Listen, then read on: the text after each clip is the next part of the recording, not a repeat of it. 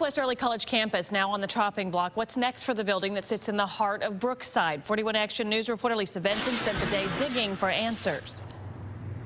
Well, if the master plan is approved by the school board, the actual SWECC students would go to African-centered college prep, but the building itself would not go up for sale.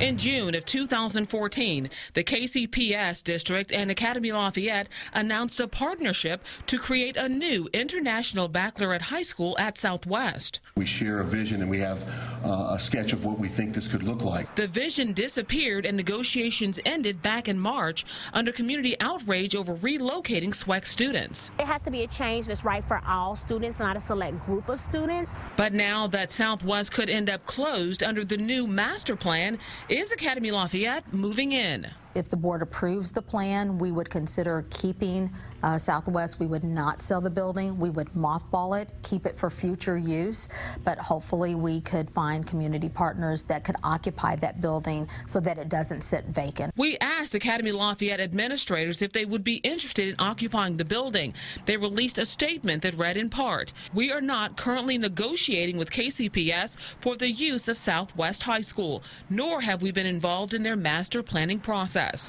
AL's expansion committee is still looking for a location for their high school, but as of right now, purchasing Southwest is not an option.